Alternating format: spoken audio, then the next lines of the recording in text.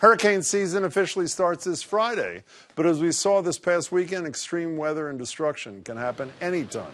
This was the scene in Ellicott City, Maryland, where torrential rain turned streets into raging rivers, sweeping cars and trees right through the center of the community. And while living along a river can be dangerous, living on the ocean comes with an even greater risk. And Boston, like New York, New Orleans, and Houston, could also end up in the crosshairs of a devastating coastal storm. One big idea to protect the city: build a wall in the water. How would it work? How much would it cost? Stephanie Leydon has answers. A barrier wall designed to protect Boston Harbor would be big enough that if you were strolling along the water's edge, you'd be able to see it. Off that hotel, essentially, there'd be like an island. Off the point here, there would be like an island.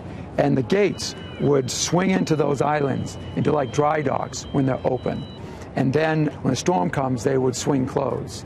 A gate in the water may sound like pie in the sky, but there are similar structures around the world, like this one in the Netherlands.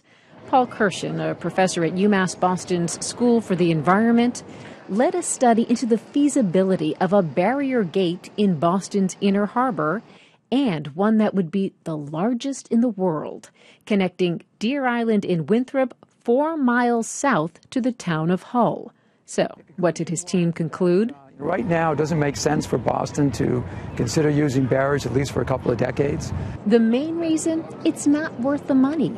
Constructing a gated barrier in the harbor would be the aquatic equivalent of Boston's Big Dig, costing anywhere from $6 to $12 billion, and it would take decades. As we saw during January's bombogenesis storm, floods severe enough to shut down streets and T-stops are already here. So if a wall in the harbor won't work, what will?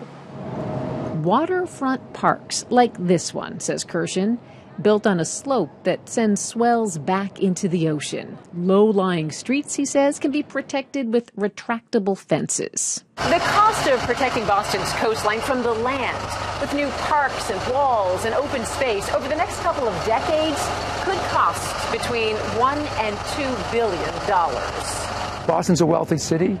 We should be able to handle this. The consequences of not dealing with the coastal flooding are severe.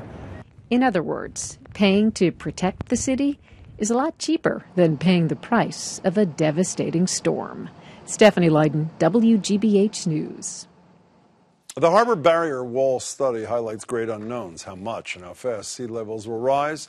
By the end of the century, water levels in Boston Harbor could be at least 7 feet higher than they are now, although the study does point out that if greenhouse gas emissions go down, the rate of sea level rise could be limited to less than 2 feet.